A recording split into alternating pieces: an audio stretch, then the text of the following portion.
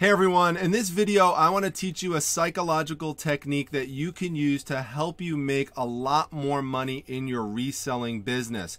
You know, it's been very interesting doing this whole reselling job while also working full-time as a neuropsychologist in a hospital. And I was reminded of this the other day when I did my live show, that not everybody who's currently watching my channel realizes that that's what I do on the side. I've mentioned it before, but there are people who were saying in the chat that they didn't even realize that that was something that I did. So I figured it was worth bringing up again. It got me thinking about this topic because one of the things that I have been fascinated with in going out to all these different sales is the phenomenon where I continue to find really valuable items continuously left behind at the end of sales. It could be at the very end of a one-day sale, or it could just be laying around there at the end of a two-day sale. I'm going to show a bunch of examples of things like this, most of which I've just kind of found laying around, or, you know, if it's not something that was at the very end of a sale, it's still been sitting there for quite a while and no one picked it up yet, despite the fact that all of these places that I'm going to, there are many resellers who are going and seeing these same exact items and continuously passing up on them. So, you know, I find it interesting because although I specialize in neuropsychology, in which I am assessing patients with brain injury and brain disease, at its very core, psychology is the study of human behavior. And so I am very, very focused on that, not just in my regular job, but also outside of it. I like to apply a lot of those principles to all sorts of things that I do, and one of which is business. And so I feel like that's something unique that I could bring to you on this channel, those types of insights. I've done a lot of videos with you. If you go into my playlist section right over here, you'll see it says playlist. There's a section there on negotiations and lowballing. So if you're new to my channel and you haven't seen those, I would strongly encourage you to go check those out, because you'll learn a lot of psychological tricks and tips and insights to help you negotiating with buyers to also make more money in your reselling business. But I'm going to take you through at least 10 examples. I might even throw in a bonus item here to get across the point that I want to try to make to you about how to use this insight I want to share with you. So just at its very basic core, there's really two main reasons that, or I guess you could say three, why people would leave things behind that are valuable. So number one would just be laziness. They don't want to really do too much investigation into it, so they just leave it behind. So that would be number one. Number two would be someone just lacks the knowledge of what something is, and that's very common, and that happens to everybody. We've all passed up certain things that later on we might learn is valuable. You know, a good example of something that I could have easily done before I started studying up on clothing is I could easily have walked into a thrift store, found a pair of Christian Louboutin shoes, not realized what the red bottoms meant or signified, and put them down and walked right out, and someone else could have came by and, you know, picked those up for 10 bucks and sold them for a couple of $100s. So that type of stuff happens, and the counter to that, the way you've got to address that and fix that, is you got to work in terms of educating yourself, studying by watching videos, by reading, you know, bolo guides, by, you know, just doing whatever you can, getting experience, checking comps, all those sorts of things can help with that. But there is a third reason why these types of things continuously are missed, and I don't really hear it talked about. It may have been talked about, I just haven't heard it before, and I've been thinking about it a lot, which is people are not always thinking about who the buyer is on the other end that would be interested in paying up for that particular item. You've got to understand why someone would pay up for that particular item, even if, and this is crucial, it's so crucial, even if it's something you are not interested in. That is something that's so important to break out of the mold of. I've said this before, but if you are not interested in tools, or if you're not interested in collecting postcards or old photos, there very well might be someone else who is doing that stuff and willing to pay up big money for that item that's sitting right in front of you, even though you care less about it. You know, certainly there are people who collect this type of stuff, but those people might be the ones who are willing to pay up for something that you could care less about.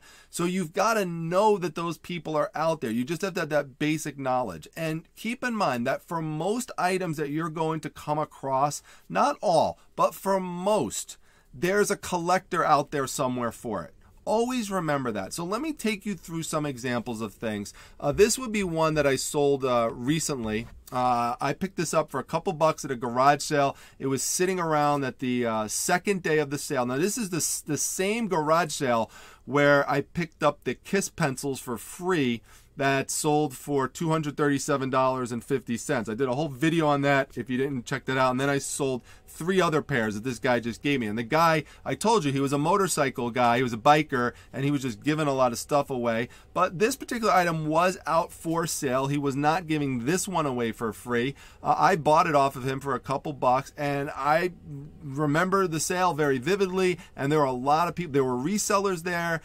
There were people who were of the generation of Evel Knievel. That's who this is right here. If Evel Knievel is beyond your time, you know, you're relatively young or something. Evel Knievel is a famous stunt artist. He's very, very popular in the 1970s, and so they made a lot of toys, particularly through the company Ideal. They made action figures like this, and you can see he still has the helmet there, and he also has here he has a stunt cycle, and they made many versions of the stunt cycle and of the action figure. This is just one particular version. Now, it's true that there will be some people who would come across this and not recognize that this is Evel Knievel.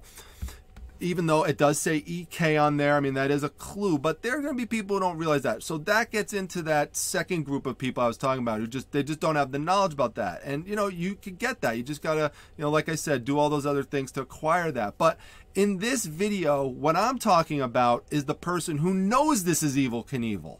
And again, there were people who definitely would have known that who picked this up, but they still left it there. And again, I picked this up for a couple bucks, wound up selling, you see it says $150. I sold it within 24 hours for $130. This piece plus the motorcycle. Now, why would people who know this is Evel Knievel put it down? One of the most common reasons for this, and you're going to see this is a theme through a lot of items, is people are going to think, you know, I know that's Evel Knievel. Yeah, haha, Evel Knievel. He did a lot of stunts and stuff, but kids don't know Evel Knievel now. Kids don't care about that. Kids want Spider-Man, right? They want Iron Man. They want all the people who are on the, you know, in the Marvel Comics, you know, movies and stuff. They don't care about this guy who they don't even know, so they figure it's not worth anything. But what they don't realize, and this is what you, again, this is why it's important to realize there's collectors for everything.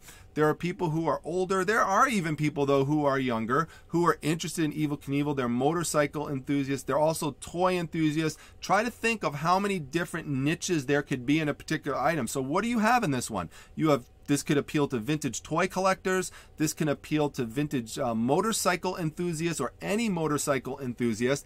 And it could also obviously appeal to people who collect Evel Knievel stuff. Now, some of you might be saying, what do you mean collect Evel Knievel stuff? There's people out there that actually collect Evel Knievel stuff? Yes, there's people out there that do that. Here's a perfect example of somebody right here. I'll show you his picture in a few minutes, but this is part of this guy's collection. He's put together basically a museum all dedicated to Evel Knievel stuff, and this is all stuff that this guy has privately collected. Now, a lot of the stuff you're going to see here is the real higher end stuff like clothing and, you know, actual motorcycles and stuff like that. But there are, and there's, you know, you see a helmet and stuff, but I'll show you the guy in just a second. He's going to come up here towards the end. This is him. But there are also people who are collecting the toy figures and stuff as well. It's harder nowadays to find these 1970s Evel Knievel pieces, especially finding them connected as a unit like this. So people will pay up for them, and they'll pay up for them fast.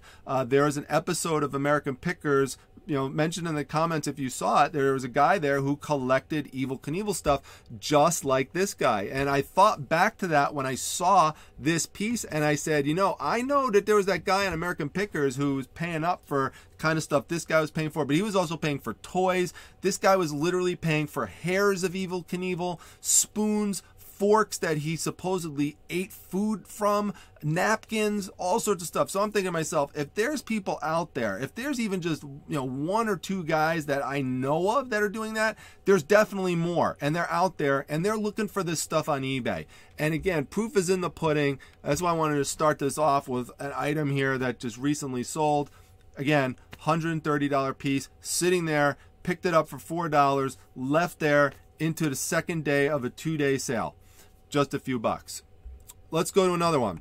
Now, I showed this one recently, and some of these are things that you have seen before if you've been watching my channel, but I'm giving you a little bit of a new insight into it. So this here is a laser disc player. I showed you this one. In fact, you may remember me showing you relatively recently, it's a big Panasonic, the video where I found it. And I'll just kind of talk through it because you see it here. This is the second day of the estate sale. So this was left there for one full day. It's right there in that corner, right on the floor. Now that could be part of the laziness part, right? So people just don't want to bend down, pick up a heavy item. And when I talked about this piece before, I said there were some other reasons why some people might have left it behind. One reason is because it's big and bulky. Another reason is because the cord is missing in the back. So I had to go buy a replacement cord, but I got the piece for $5. The replacement cord was only $8, and I wound up selling it for $190. So the other reason though why people would leave something like this behind is, again, thinking that because it's old technology and no one is using laser discs anymore, quote unquote, no one is using laser discs anymore, that there's not going to be people who are in the market for something like this. But that is not true. Now, while it is true that laser discs are not a huge market, there is a specialty niche area that will pay up for certain laser discs, particularly the real limited edition laser discs. There weren't many prints of them.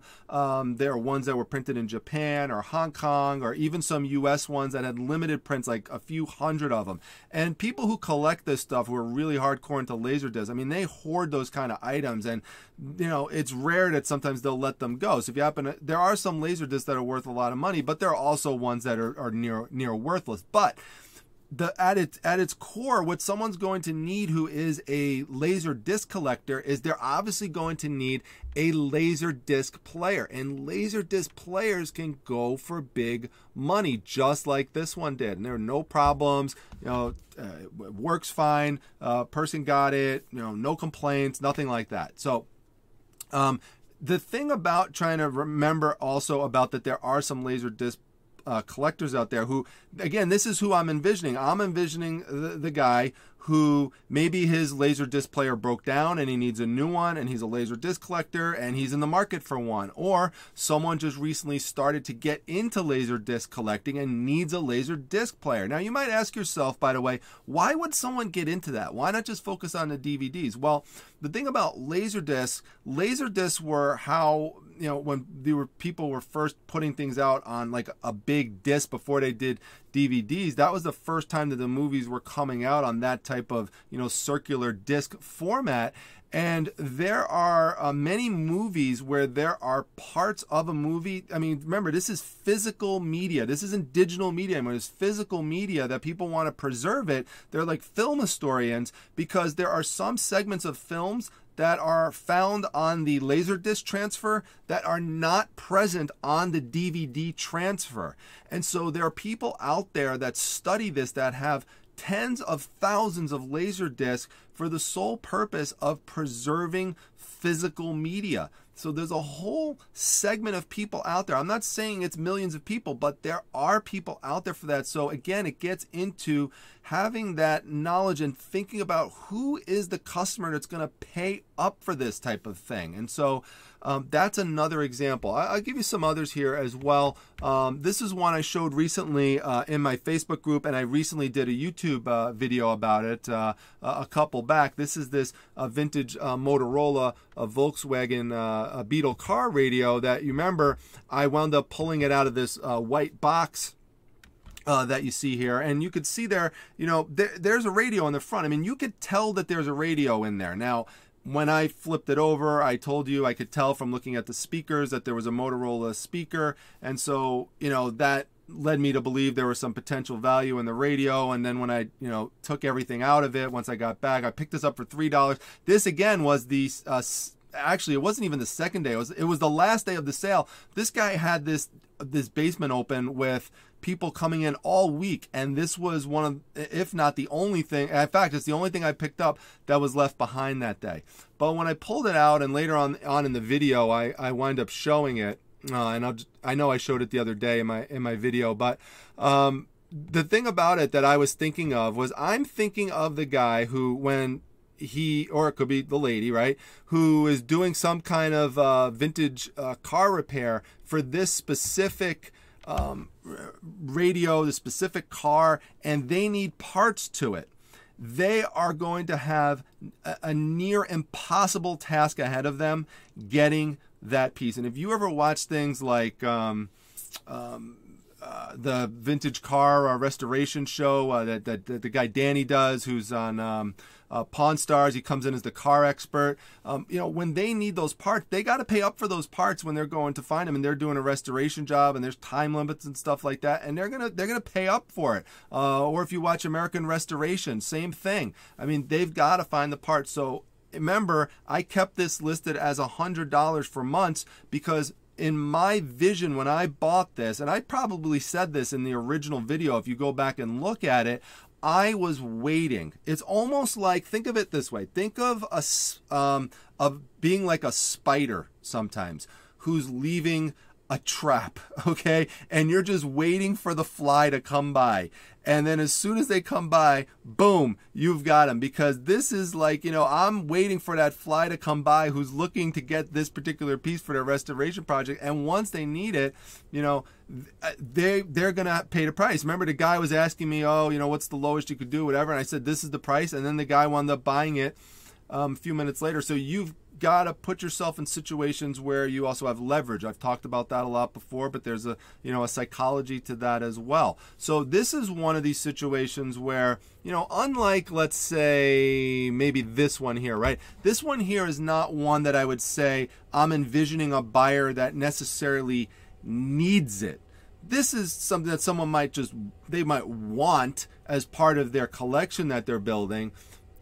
This person here might need a certain type of laser disc player. They don't necessarily need this one, but they need one, so that, you know, they're in the market for it. So I want to definitely, of course, make sure my price is competitive. But in this one, I'm thinking of the buyer that needs just this one.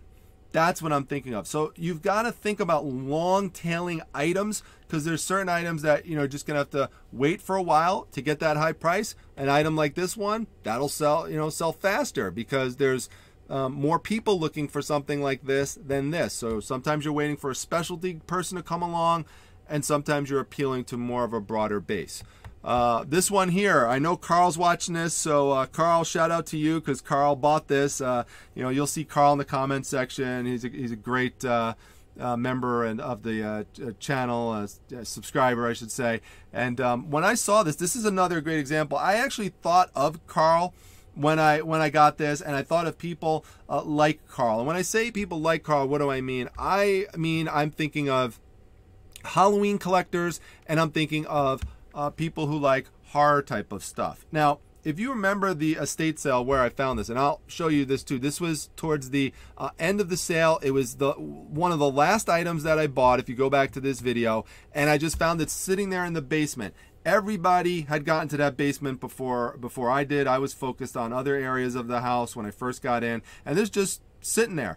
And you know, people left it there, I believe, because for this one, okay, yeah, there's not like a maker's mark on it, but I think the main thing with this one is people did not have a vision of who the heck would get a piece like this, and how exactly would you market that. Now, in that house, there was a lot of other Native American types of items, and that's what I believe that piece is. It's really a Native American piece, but when I looked at it, I said, how could I take this piece right here, and how could I remarket it to somebody?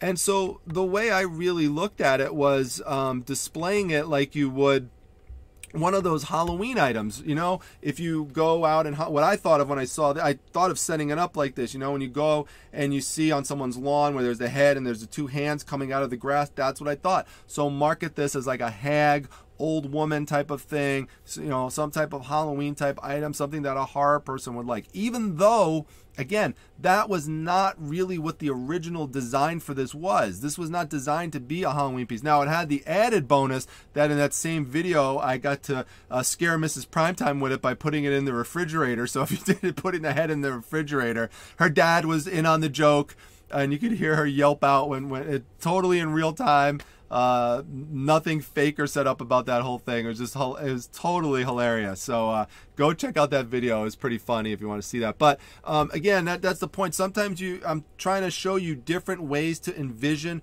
who your customer would be on the other end to pick this up. And sure enough, Carl wound up picking this up for $85. So thank you, Carl, for the purchase. I really do appreciate the support. So let's see, how many items have we gone through so far? That has been 1 item, 2 items. I lose count sometimes. There's 3, there's 4. So let's get to a 5th one here. This one, and you'll see this again most likely in my what's sold video at the end of the month, but this one I just sold a couple days ago. This is a vintage Kellogg telephone. Now this one actually happens to be a reproduction. If it was a real Kellogg telephone, it could go for, you know, $300 or something like that, you know, somewhere along that range.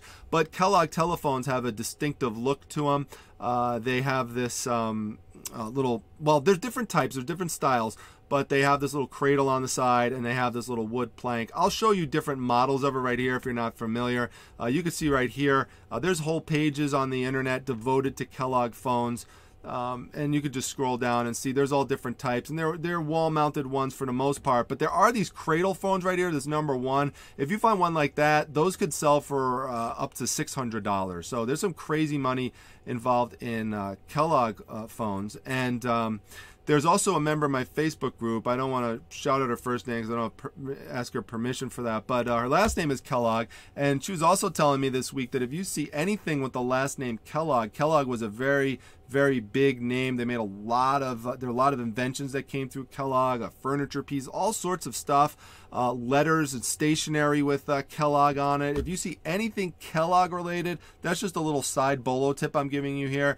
Pick it up. You may even want to have it appraised because some of that stuff could go for tons and tons of money. We're talking like hundreds of thousands of dollars, even potentially more in the right auction format. But for right now, I'm focusing on the phones. And the thing you have to keep in mind with wall decor, I sell a lot of wall decor, right? Think about it. I sell a lot of signs. I sell a lot of posters, right? And this is another example of wall decor. So you don't even have to know necessarily about the Kellogg phone. You don't have to know it's called a Kellogg phone. Proof of this that I will tell you is that this was actually picked up by my wife, Mrs. Primetime, for $10 at the front of a thrift store. We don't normally source at thrift stores, but we were going to a community garage sale, and the place to get the map was at the thrift store for the community. So we went there, and outside there was a guy set up, and he just had this there, and he was, I couldn't believe the price. He's selling it for $10. We picked it up and sold it for $110. So it was a great sale, and you know, my wife, Miss Primetime, she didn't know that it was called a Kellogg phone. She just knew that it looked cool. It looked cool, looked neat, and we both envisioned this going to somebody who would want to have this up as a display piece and who would just love to look at something like that. So remember that with vintage items, even there's a lot of money in vintage, and a large reason for that is there's a nostalgia to it, and people just love to look at it. In fact, when I posted this piece in my Facebook group, I had responses from people who told me that they have actual Kellogg phones in their house and they love walking by it because they love the feeling it gives them. Remember that. There's emotion attached to that. What are they saying? They love the feeling. It makes them feel good. The stuff around them makes them feel good. So I'm thinking, and my wife is thinking, you know, this is who we want to get this piece to. Someone who's going to have an emotional attachment to wanting to see this type of piece around, you know, decorating their house. So that's another example right here. So that was number 5. This one here, Number 6, this is the 1977 Arvin heater, which was I literally remember picked this off of the trash heap. This was being thrown out in a big pickup day. I didn't spend any money for it, so it's literally being tossed out. Came in the original box, if you remember. So here's the original box for this piece right here. Got it home, tested it, worked. And one of the things that you need to know about old electronic pieces, and I've told you about this before with the power tools that I have sourced before, the old vintage power tools, is that the way things were constructed back then is completely different than how things are constructed now. And this is especially important for people who are getting into reselling, who are teenagers or who are, in their, younger, 20s, early 20s, who maybe, weren't around when I was younger, for example, to see the stuff that my parents had, or even back then that was being constructed. But then just things just started getting mass produced and cheapened and don't work the same way now that they did back then. And so the vintage Arvin heater is a great example of it. I mean, you could even see here, like in this video, this is a smaller version of the Arvin heater. And when I press play here, you're going to see when this guy turns it on, look how fast that turned on. You see that? How quickly that went on. That's exactly what happened when when I turned mine on. Same exact type of thing. I mean, and people love that. There's people who love the Arvin heater. Now, you don't even have to know that people love the Arvin heater. You might say, well, that's specialty, knowledge that someone would like that. No, you don't even have to know that. All you have to know, what I thought of when I picked this up, is that the winter is right around the corner, and I actually had in my mind some guy. Now it doesn't necessarily mean it's going to go to this guy, but this is what I have in my head. I have in mind some guy sitting in a cabin. Maybe he's all alone. He's sipping on a cup of hot cocoa or something like that, and he needs a heater. And he's an old school guy. I picture him kind of looking like Santa Claus. He's hanging out there with his, with his beard and everything, and maybe he's got a little blanket, and he's watching a football game or something, and he really needs a heater, right? So he can't, maybe he's down on his luck. He can't, he can't really afford an electric bill too much. He can't pay $100. So he just wants to invest in something like this. So, and he knows that it works great because, he had something like this when he was younger or something like that. That's the kind of person that I'm thinking of. Someone who's just going to want to heat something up with something that they feel is vintage. And when they associate old electronic pieces as vintage, remember this, they're associating it with quality for the most part. Of course, part of that does depend on the brand, but that's an example of just kind of like a scene in my head. Now, who knows, if the person who really wound up buying it was that, but that's not the point. The point is that you have to have a vision of who that person is on the other end that's going to get it. And if you could come up with a logical rationale for it, plus also, of course, you want to check comps. If you could do those things and match those things up together, then it makes sense to make an investment. Now, you might not always have comps. In this instance, I had comps, but if we go back to, for example, this old hag, there was no comps on this. So that could be another reason why some people left it behind, of course, is they didn't have really a way to look it up and figure it out. But that's how you bypass those things. People ask me all the time, what do you do if you're outsourcing and you can't find the comps? Well, this is exactly what you have to do sometimes. This is a strategy. Again, think of who the heck would want that type of thing and would they pay up for it and why. So that's this one here, number 6. So let's go to number, let's see. I lost track again. Let's see, number 1, number 2, number 3, number 4, number 5. Okay, number 6. So now we're on number 7. Now you might remember this one. This is from my my video where I found all those posters in the barn in the middle of nowhere. Well, before I came across those posters, and remember that barn sale, that was the second day of the sale, and that place was packed from everything the estate sale dealer told me, and that place was torn through. And I still found all those posters. Again, getting into the whole thing about wall hangings and people. Go watch that video. I talk about why people left those posters behind. But this one here. And actually, before I get into that, I'm going to show you those books in just a second because they come after this. But this is a little bonus one for you. These little catalogs here. This is something I picked up. I pick these up all the time. See that? It says racing catalog. Any kind of catalog with tools, or any type of equipment pieces, even if they're old, what you have to, and you see me giving the thumbs up there, the reason I'm giving the thumbs up is because I'm envisioning the person who, number one, there's people who just love looking at the old pieces. They just love it. They like looking at the pictures, the images, what was available back then. And also, it also gives those people information that they can't readily find necessarily with an internet search. So if they're looking for particular parts and pieces for a particular hobby that they have, maybe it is racing or it could be something else, it could be auto parts, having those manuals handy, even if they're old and outdated and vintage, could be really, really useful for them while they're trying to track down a piece or a part. So any type of old catalogs like this could be really useful. So that's like an extra, bonus one that I wanted to give you here as well. It just happened to be right behind where I grabbed these books, which you're going to see in a second, which are right there. There they are. That's exactly how I found them, right on the bottom of the box like that. And you'll see as I open this up and I flip through it, the book is called, Great Men and Women and stuff. And I think is women in there, or is it just great men? Let me see. Famous men and women. So you'll see here as I flip through it, you're going to see lots of cool black and white photos of older men and women, from a long time ago. This book dates back from the 1800s. And the thing to know about this is, again, has to do with pictures. People love going through old books like this and looking at the old photos of people. They love it. And especially with this set, it actually happened to be a complete one, which is why you have to check up on comps, not just to know the pricing, but also to know if this set is complete or not. And that was a complete set. I don't know how much I keep flipping through that in that one. I guess I don't show too many other pictures, but there's a couple of examples here in my listing here. Let's say here's one right here. People love just looking at stuff like this. Anything that has like the old black and white art, little pictures in like this.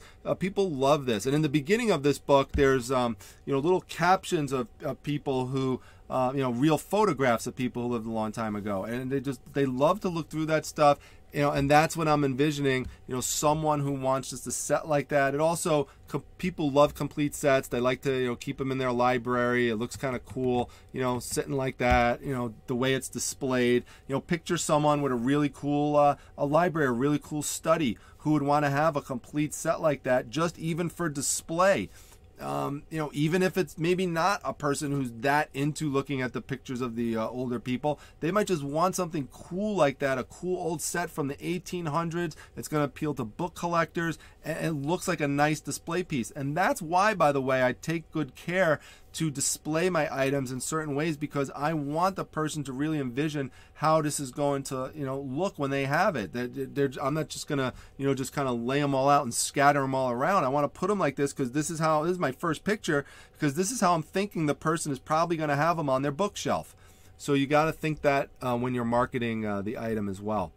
Another one, now this is one that I have not sold yet, but you might remember me sourcing this at the flea market, and it was there for many, many hours, prominently displayed, everybody walking by it. It's Indiana Jones and the Infernal Machine. It's an older video game that came out, and it is extremely rare to find things associated with it, particularly this display sign. And you could see here, I've had multiple offers on the item. I have it right now listed for $265. I've already made my money back from the other items that I purchased, so this is going to be all profit once I wound up getting this, because I got this as part of a lot of a bunch of other things for like 20, 25 bucks. And you can see here, this item has 17 watchers on it, okay?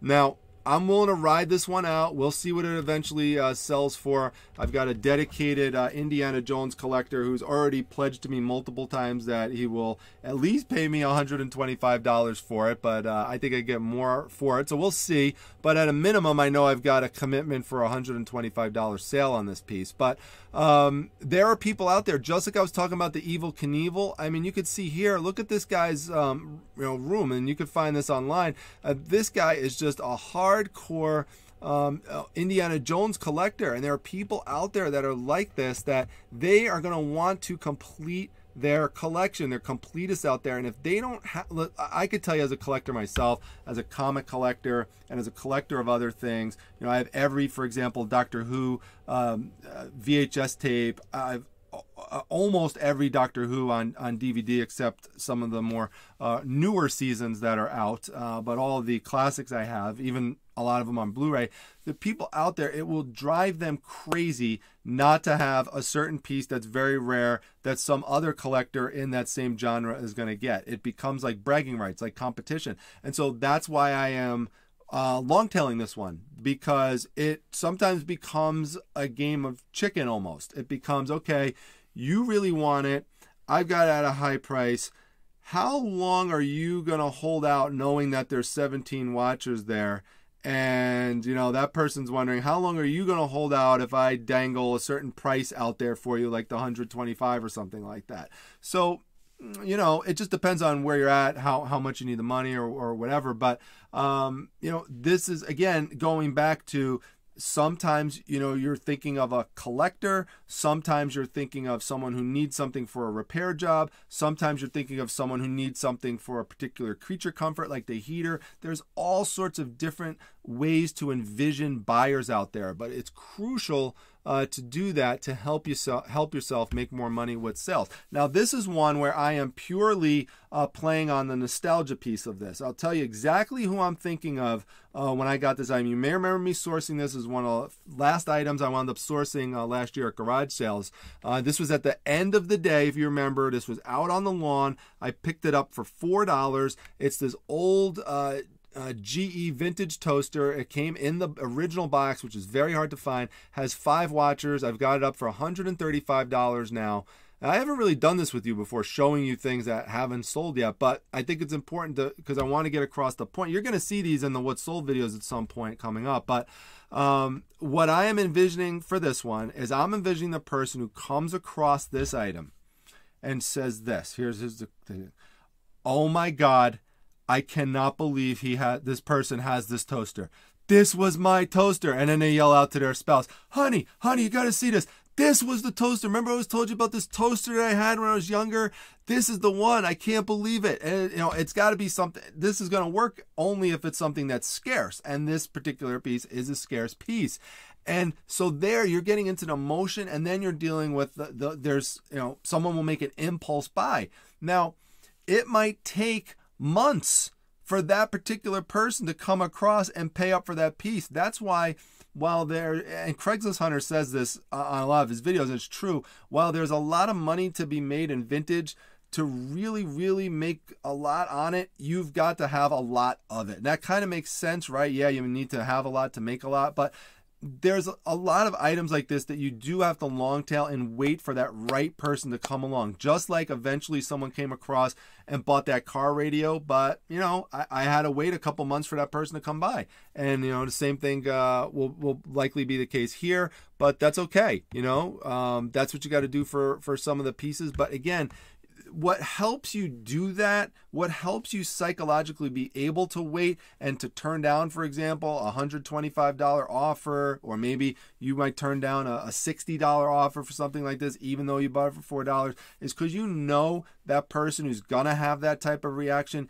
is going to come across. Like I said, you're like that, you're like that spider, come into my parlor, the spider said to the fly. So that's what you're kind of waiting for. It's kind of like that situation. So that's kind of how I like to think of it. One more that I would put up, and this is just one I wanted to put up kind of at the lower end of things for you, because I put up a lot of higher priced items. But these are some James Bond cards out there. Now this is not mine. This is a complete set for the 2004 series by Rittenhouse, James Bond 007. Now, there is a James Bond movie that is going to be coming out in the U.S. in April, and it is sure to be, I would say, or pretty sure to be popular. James Bond movies usually are. But I happen to have some of those cards right here. Now, I don't have all of the cards. I do not have the complete set. I got these out of a binder that was filled with all other non-sports collectible cards. Some complete sets, some not. But I don't want to throw these out or anything like that. And there's 55 of them. There's supposed to be 100 of them. So what do, right? I don't want to take the time and piece all these out and try to sell them for, you know, $1.50 or, you know, plus $2 shipping. And there are plenty of people who are doing that, by the way, with these cards. There's some people who do that. So someone, by the way, may want to purchase these for that reason. They might want to purchase all 55 of these for me for, like, let's say I'm going to put these up tonight probably for $14.99. Someone might want to buy that and long tail these cards for $1.49 plus $3 shipping. I'm not going to do that, but somebody else might want to do that. But here's another more important kind of person who I'm thinking of who would spend the money for an incomplete set of James Bond cards, especially considering the movies coming out in April. What a lot of people like to do is they like to get these cards and they like to go to conventions and they like to get people from the movies to sign these cards. And then they could sell the cards for a heck of a lot more money. And so someone might say, you know what, that's not bad. I'm going to get 55 of these cards for, you know, $14.99, and I'm going to take them to a convention that I'm going to, and I'm going to get a bunch of them signed by, you know, different people who were, you know, in the movie, either in the past or maybe the more recent one or something like that. And so that might be that's the kind of person who I'm thinking of. Now again, I don't know how long is it going to take for that person to come along. Is it going to take a week? Is it going to take 2 weeks, 3 weeks, or more? Who knows? But I know that person's out there because I see them selling the stuff on eBay. So I know they're there.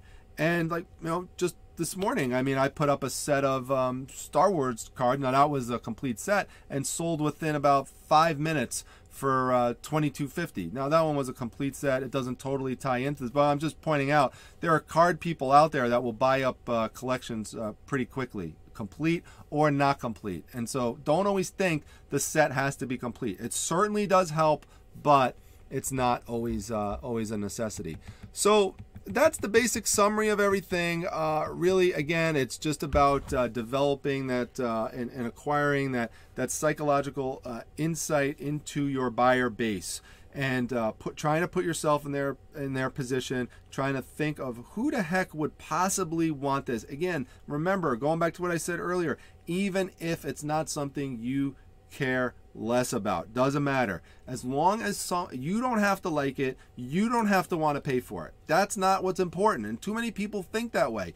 You got to break out of that box, you got to break out of that mindset, and you just have to care about if there's someone else who wants it and there's someone else who wants to pay for it. That's all that matters in the end. So folks, I hope you enjoyed the video. If so, make sure you subscribe to the channel. Make sure that you hit the like button. I've got to do a better job. I recently looked at statistics and saw that between 40 to 60% of people watching my videos are not subscribed. And I've got to do a better job of converting some of you over to subscribers. So please, it's important to subscribe to the channel. There's a lot more features that I could offer you if we get the subscriber count up. So that's one of the reasons that is important. There's all sorts of things that could happen. There's all sorts of doors that open up, and so can only do that with the sub count going up, folks. Make sure you hit the like button. That is very important as well. Comments down below, whatever engagement you would like to have with the channel. I always appreciate it. Also, make sure, by the way, I mentioned my Facebook group. Come to that. We are just about ready to hit 14,000 members. So that's the Facebook Reselling Resource Center. The link is down below, and also my Instagram account. That's at @prime_time_treasure. Go check that one out, and I will see you back at the next video, everyone. Take care.